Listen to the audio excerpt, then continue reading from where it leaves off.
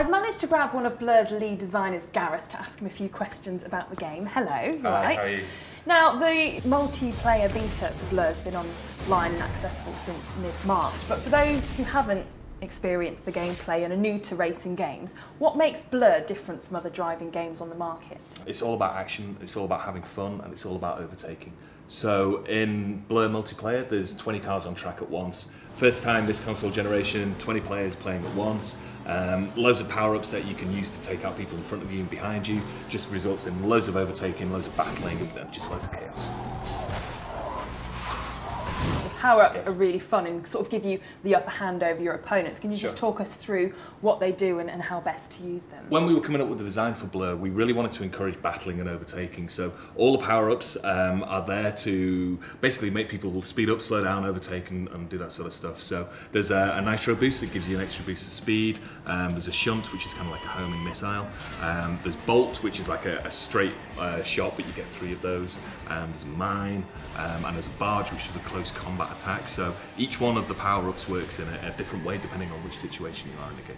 So instead of being just a straight racing game, you've got these extra power-ups to sort of hinder your opponents if they're beating you. Yeah, well, what we wanted to do was make a racing game for people who like action games. So by adding the power-ups and the weapons into the game, it's kind of 50% to do with your driving skill and 50% to do with how good you are with the weapons. So what we're hoping is that people that have maybe tried more of the traditional racing games, found them a bit boring, found that they weren't that good at them, then they can pick up Blur and they can play it, and after 5 minutes they can feel like they're really enjoying the game. I found this really easy to pick up, and those extra power-ups made me feel much better at the game because I could knock someone else out in front of me or shut them out of the way. That's great. And it was really good fun. Now with Blur, what made you sort of move away from the simulator type games as with Project Gotham Racing and go towards the arcade style? Sure. Well, I think when a new console comes out, the first thing you want to do is make a super realistic simulation game with your new gadget that you've just got into the office. So it's very natural for us to go and make that sort of game.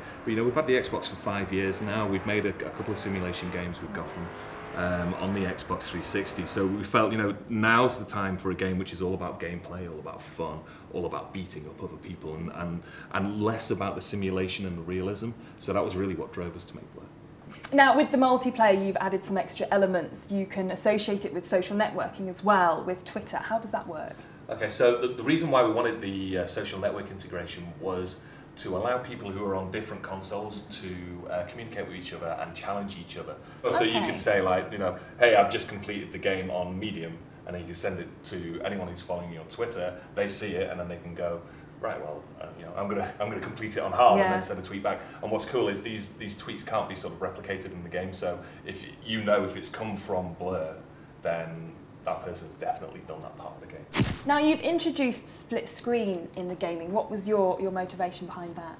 As games have got more complicated and more detailed visually, it's quite tough to do a split screen game because effectively you've got to render the world 4 times.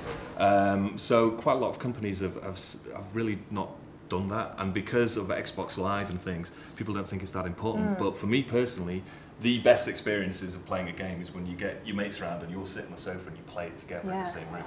It's really good. You can keep an eye on how well your mate's doing. And you'll be like, oh no, come on, get out of the way. Yeah, you play the game very differently. You can see where people are on the track and stuff, and sort of nudging each other and trying to take the controller off them and stuff like that. But the most important thing is the cars. You've chosen really realistic cars in the game. How many different cars can players choose from? There are 60 different cars in the game.